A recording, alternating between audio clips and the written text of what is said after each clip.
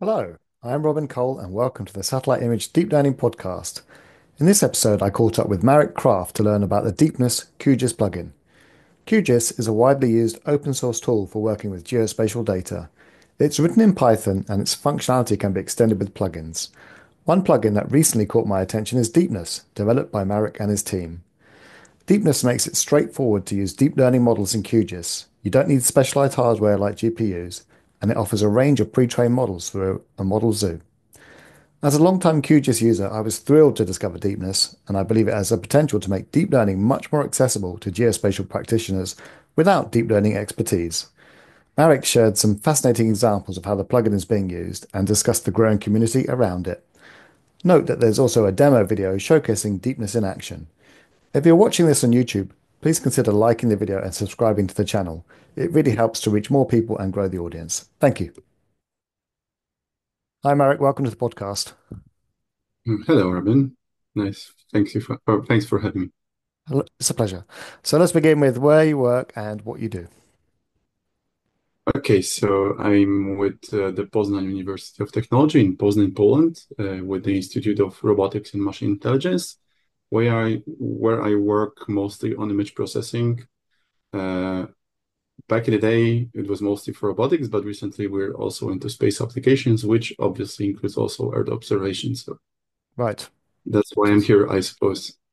Yes. And what kind of topics of research do you do?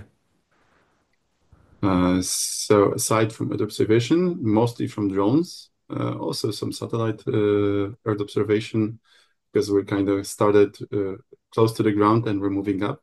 Hmm. But also space robotics recently. We've been involved in this topic too. So yeah. It's a very cool area. So we connected over Deepness. Do you want to give us a short introduction to Deepness? Okay, so Deepness is essentially a plugin for QGIS software. If maybe your viewers are not familiar with that package, it's an open source software that is very rich in geographical information system functionalities. And a lot of people use it for different purposes like land management, agriculture, planning, etc., etc. And our plugin enables the users to use pretty much any typical deep learning neural network, so detection, regression, segmentation, classification, and run it from within the software so that it is really nicely available until this common interface that they already know. And they don't really have to have any deep learning expertise. They just can use it within, I guess, like a few clicks of a mouse button. So, Hmm. uh, yeah. Very cool. And what was the motivation behind doing this? It actually started as a small project that we needed for our purpose because we were working on assessing the damage that is done by wild animals to some crop. And instead of trying to reinvent the wheel, which is obviously also our first intuition, that, hey, we should do some kind of interface for that because it will look nicer and we'll have like more control. We'll be able to view the results, etc., etc. I think that's like engineers' first thought that, hey, let's build something. Was actually the second thought was, hey, maybe there's something out there that's available. Maybe we'll integrate with some web services, but that's how we got into this piece of software. And it turned out that it's very rich in functionalities. It enables you to do a lot just right out of the box. And it also can be extended fairly easily with Python. And yeah, as a test, one of my colleagues wrote an inference engine that was capable of running from within this software. And it turned out that it works fairly good. And once we had this basic segmentation pipeline that was, fully serviceable from within the software, uh, uh, from that there was really an easy way to extend it and add some functionalities. And I know that the guys from our team work on adding things, but we also have a fairly uh, lively community, and there's been some contributed functionality too. And pretty much anyone who can train a deep learning model and convert this to this common ONNX exchange format and stick to some conventions regarding the output data format, uh, can use this to run their own model and maybe see the results, confront this with like, some background map, maybe edit some results or produce some training data even with this plugin. I think it's a very useful tool. And I also fairly excited that kind of enables people that don't have this really deep learning expertise to use this tool to actually do something useful, because we have a lot of requests for functionalities and we have some feedback that people were using it for some things that we didn't even think, are possible, or the tool can be used for that. So it's really nice and encouraging to hear Yeah, this. that's very cool. Yeah, QGIS is an immensely popular tool written in Python, as you say. Lots of users, both, government, open source, etc.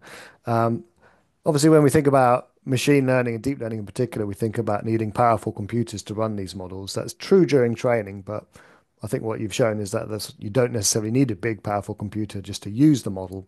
And that's what you've demonstrated with this plugin, right? Yeah. Inference can be run using a lot less resources. It can even run on CPU. Will be a bit slower, but generally doesn't really require you to have a very powerful computer. And if you just want to test drive it, I think that pretty much any modern day PC should be able to handle that. Yeah. And can you tell us a little bit more about ONNX? So ONNX is basically a common neural network exchange format. I think that a lot of tools use it like a portable neural network description if you just want to run inference, right? So you're able to import your neural network in pretty much every major framework. I think there's a lot of things that use it kind of like an intermediate format, for example. If you have some inference engines, for example, for those embedded NVIDIA boards, they often make use of ONNX. There's a lot of tools in the embedded space that use ONNX as a exchange format. The nice thing is that it's well documented, and a lot of people actually agreed to use it, which is not that common for standards. Uh, so basically, if you use checks or keras or TensorFlow or PyTorch, they all have built-in functionalities for converting into this format. So uh, your prepared model can be run from within our tool too, thanks to it. Perfect. Yeah, so that's pretty much it, I guess. Well, that's really cool. So any model being trained anywhere pretty much can be converted to this format, and as long as it complies to the expectations of the output and input data formats, it's Yeah. going to be compatible with your plugin. Really nice. Um, and the tool itself, or it lives on GitHub, right? Yeah. It's fully open source. We have a model zoo, so we have quite a few models that you can just download and test drive yourself. We are always looking for some more developers and maintainers, because like any open source project, it doesn't live without the people that are willing to contribute some time to work on it. It's also available from the QGIS plugin download website. So pretty much if you look for it from within the tool or from the website, you can just find it. It's been downloaded over 25,000 times now from this plugin repository. So it's a number we didn't really expect when we started.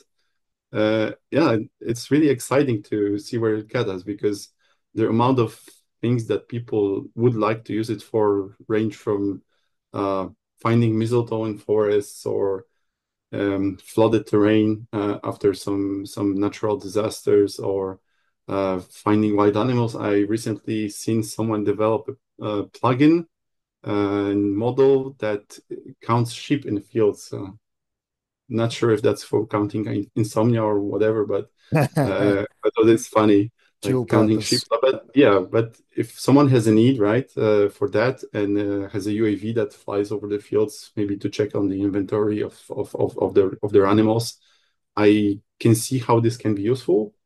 And yeah, basically you have the right tool for that. You have the interface. You can perform some counting, some spatial analysis just right off the bat because you have this whole power of this tool behind you, right?